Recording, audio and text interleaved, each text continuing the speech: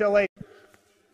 And we are back, and we are here at La Brea Tar Pits at the Lake Pit. This is one of my favorite places in all of LA. And by the way, Purple Line extension is going right past us here. It's opening up in La Brea on Wilshire in the next year, and then the next stop is Fairfax, and it's going to go all the way to Westwood. So the subway and the metro line extensions are happening all over the city as we're sitting here. I want to thank our guests today, Josef Bray-Ali, Katya Duft, Adriane Hoff with her fancy cane. I guess the first thing I'd want to talk about is how the knee is handling. I also had a knee injury about 2 years ago, and I had to spend some time in the front of the bus with the cast on, or the wrap and the crutches. And I don't know if you guys have dealt with that before. It's hard. Yeah, fortunately, I've had a pretty good experience as far as getting seats on the bus go. Mm-hmm. I've been really lucky to be getting on buses coming home from work that are half empty. Really? So it hasn't really been too much of an issue. But then usually somebody will block me in the seat, and then when we get to my stop, they do that thing where they just kind of slide their legs over, but I can't slide past them right now. I need full space. So like, okay, well, thank you, but can you stand up, please? They don't see the cane. Right. Yeah. Well, sometimes they do, but they're just not connecting the dots. Yeah. But you could always take the cane, just like boom on their toes. Yeah, exactly. That'll get the point across. Oh no, that could be very painful. I once had a toe surgery, big toe, and after that I got on the bus, and I didn't have a cane or anything, but there was an old man with a cane who put his cane right on my toe that I had just the surgery on. And I started crying, and he couldn't see very well, but he could hear me screaming. Yeah. And he said, "What's wrong, honey? Why are you crying? PMSing today?" Oh my God! That's so classic. I said, "Sir, you just put a cane on my toe. I just had a surgery." And then I went like, my tears went like this, like clown tears. Wow. Right in his face. You know, I'm sorry, honey. The hardest thing for me is that I'm so tall that, like, my knee was injured and I would have to keep the leg out straight. So as a result, I would cross the aisle. And so I would have to literally stand in the seats. And then, I couldn't sit down in the front section. And then people would grab my crutch like it was another railing. It was very difficult to get around. It's a range for when they're going to get off the bus. Like, so I'm getting off in 2 stops. Just railing's going away, kid. I'd find these. You start using railings and walls as like protective barriers. It's really weird. You start developing this ingenuity once people like hit your leg 2 or 3 times. But it was always really rough. I've dealt with this on bikes before too, with sprained ankles. Like, you must have had times before where you get wrecked and then you gotta still find your way back. You know, it's funny, since I started riding every day to go to work, I haven't had many crashes. The times I've gotten injured were doing really dumb things in my 20s, like racing in these underground races or thinking I could go across tracks and parallel with them and things like that. What I found is like the long-term injuries that I get from riding really all the time and not taking a break and not really doing anything else. I've gotten my back, it's developed some weird pain in it, and my knees. I had the seat too high or the seat too low. One of the worst things that's occurred were those huge forest fires every once in a while where the air, you can't even walk without getting breathless. And if you rely on your bike to get around, it's like you're just stuck. So like, it's things that people don't really think about when it comes to injury. Before. But yeah, it makes a huge impact on your life. If there's like really bad air quality that day because of a massive forest fire, you're really out of luck.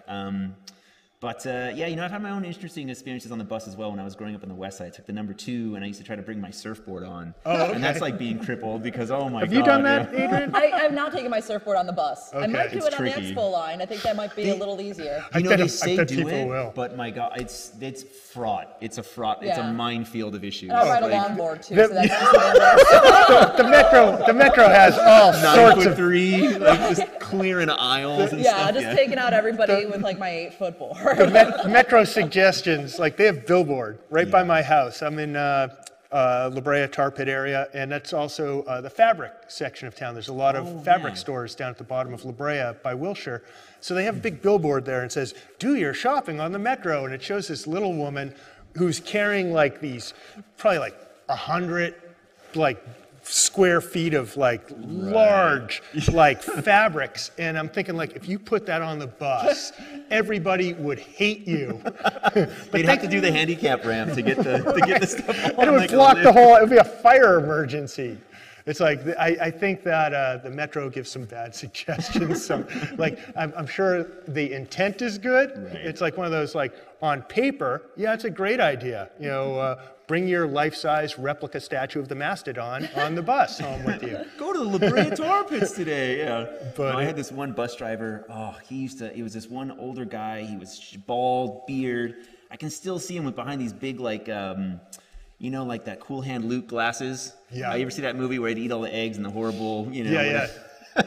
Sorry, son, you ain't getting on today. Not with them skegs on your thing. I'm like, what's a skeg in the first place? It was those with fins on my board, and oh man, it was rough. It was rough. Wow. And that was like, going from Mar Vista into Santa Monica or Venice to go surf. So it's fraught. It's a minefield. I want to like get that live video feed of the surfboard issues on like day 3 or whatever. And what would that be like on the way back too, after it's all wet and sandy and stuff? Yeah, the wet seat thing's gonna be fun. Yeah, no kidding. Yeah, just think about how my car was when I still had one and I was surfing like 3 times a week. Yeah. It was just like everything was damp all the time and gross. You know what? I'd almost feel more comfortable with seats covered with salt and sand than covered in the stuff that's at the other end of the train. At least the sand isn't abrasive, Yeah. Yeah, you know what sand is. Yeah, exactly. You don't know what mystery fluids are.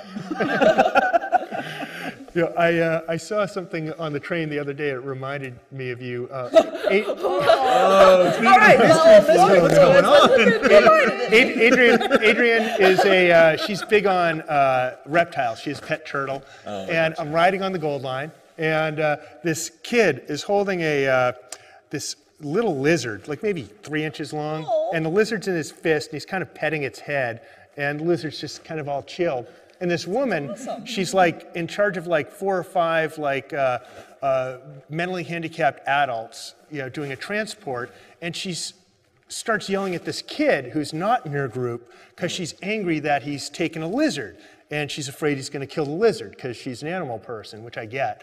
But she wouldn't let him go. And she's just like, you have to give me that lizard now so I can release it, because if you take it home, it's going to die. And the guy's going like, don't worry, man. I'm going to let it out in bushes when I get home.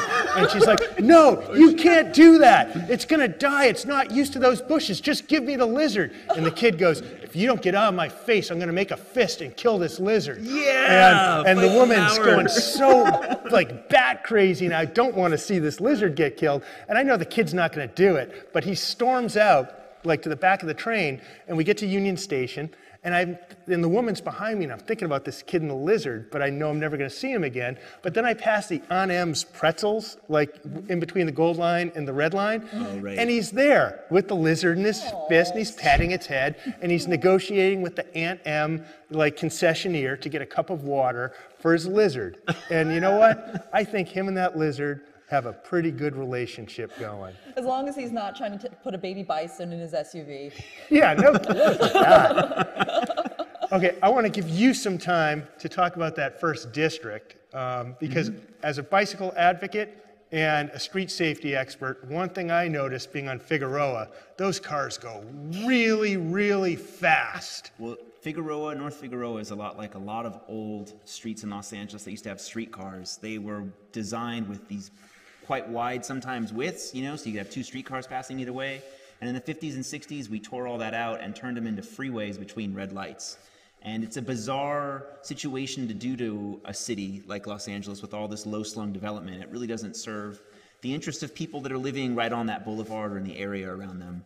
But more importantly, the first council district is, I believe it is, the poorest district in all of the city. There are 15 of them. Is it? And the economic by per capita income, it is the poorest. It also has some of the most transit-dependent people, or the highest transit use in the whole city.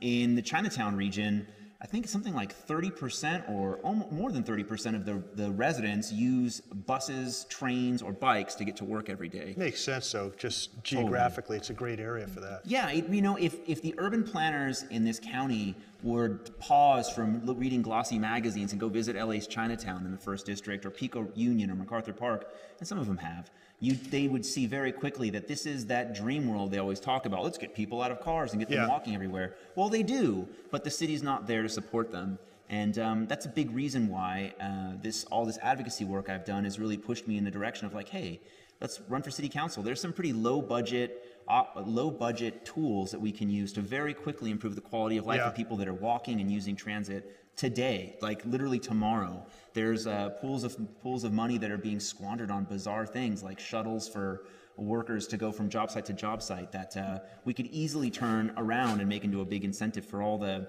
folks walking to school and walking to work and taking the bus and the train every day. And that's what I'm really interested in doing. Now, do you do the dim sum ride still? Well, I had to take a hiatus. Obviously, you can only do so much. Running a bike shop is a lot of work. There's not a lot of money in the bike business.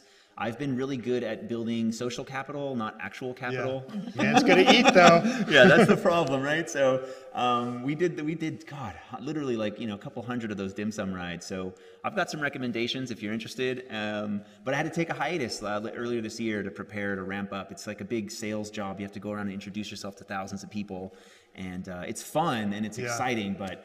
Man, there's only so many hours in the day. I'm hitting my limit right now, and I'm really enjoying learning about the lives of so many interesting stories in this city.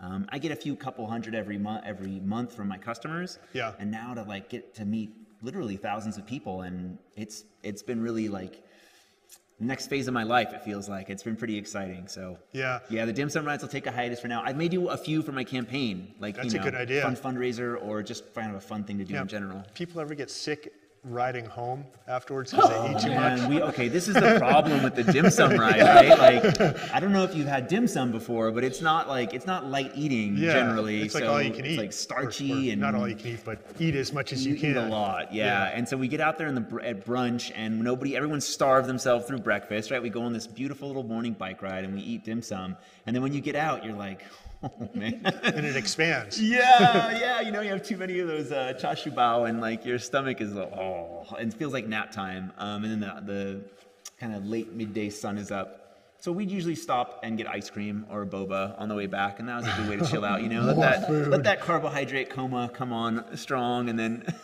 throw us one dim sum recommendation right now.